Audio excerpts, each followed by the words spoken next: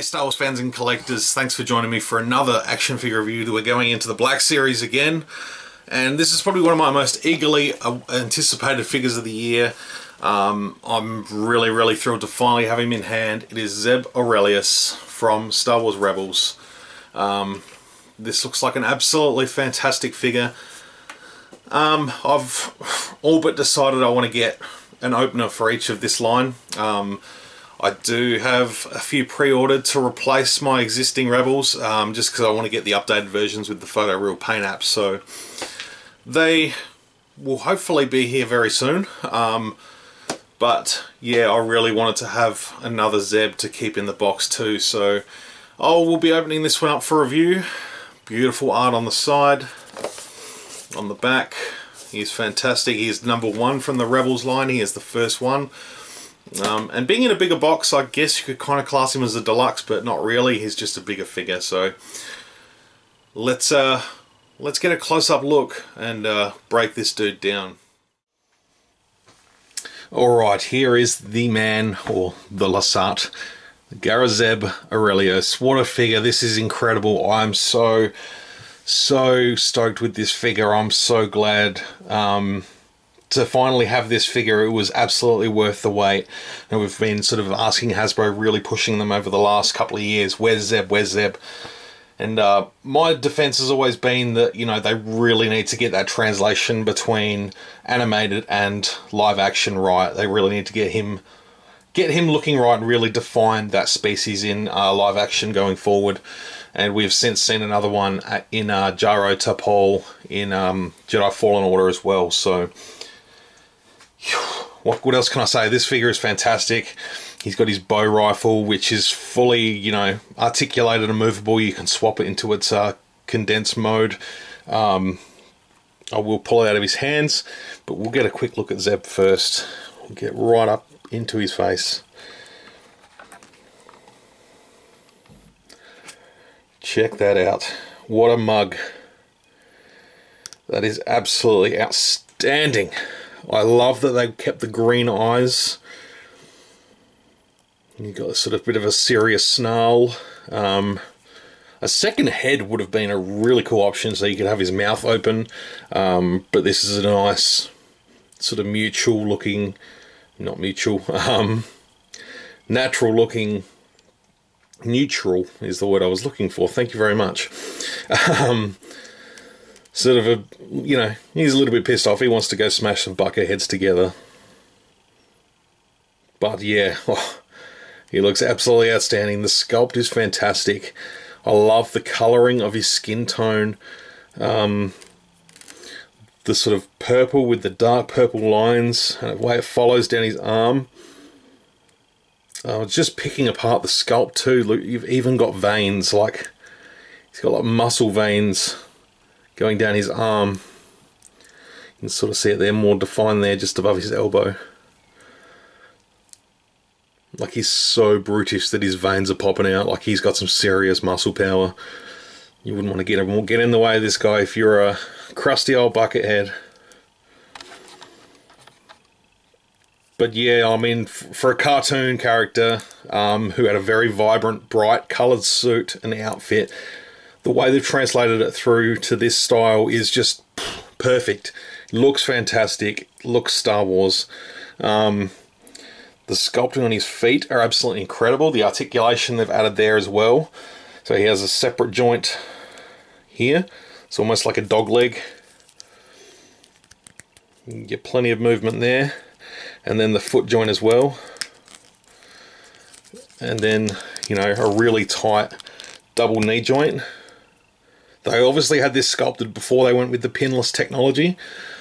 So that was kind of unavoidable, but that's fine because, you know, looking at it from the front, nice tight joints too. They don't feel like they're going to break either. So yeah, just the sculpting on the legs. There is probably, if anything, there is a little sort of inconsistency with the colour of his feet going up to the leg there, but that's not a big deal at all. He has peg holes.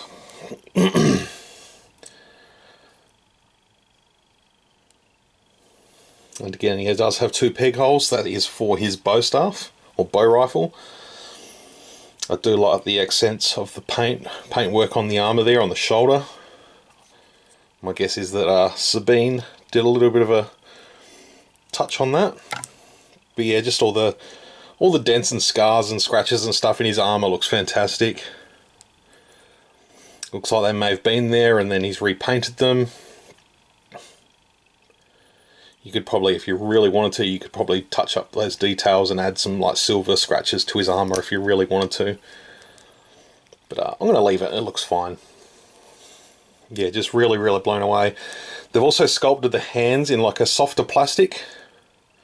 It's more of a dense rubber, as opposed to like quite a firm plastic on the rest of the figure. His head's a little bit soft as well, but that just allows for flexibility with putting the weapon in his hands. So we'll get him out of the way and we'll just zoom back out again. And we'll get a look at the bow rifle. So this is how it comes in the packaging, fully extended, ready for, you know, hand-to-hand combat. Got the sort of electrodes lit up at the ends. Now you get this in 3 variations. So obviously this is his sort of, you know, bow staff combat. You know, reminds me of like the Purge Troopers or the Magna Guards. But they simply do pop off. And they are a nice tight fit as well. And they just sort of slot in there. They slot in there. You turn that around and you push it in. And then you get the handle comes down, and there you have it in his rifle mode. And it's not a perfect fit in his hand, but you can sort of get the finger around the trigger.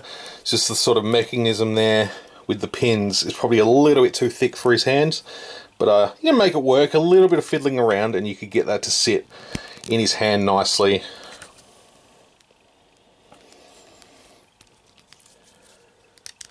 And have him ready to attack with his bow rifle in its rifle mode.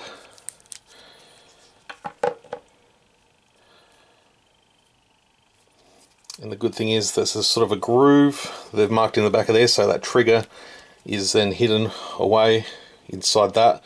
Also stops it from breaking, getting damaged.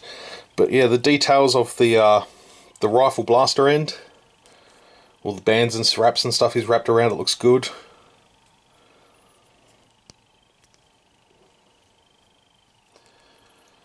But yeah, like I said, you can bring it back out that way and just have it as is unlit, unextended. But yeah, we're going to do this. So what that does is we've got pins on each side, both there and underneath. So that means you can have it any which way you want. And that pegs into his back.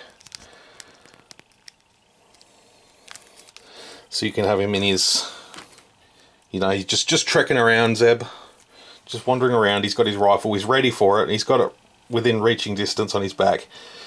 But yeah, he could pull this out and light it up whenever he needs to. It's just fantastic. I'm seriously blown away by this figure. It's a good solid 10 out of 10 for me. There's not really a lot I would improve on it. Yeah, this is just absolutely fantastic. I'd love to hear what your thoughts are down in the comments below.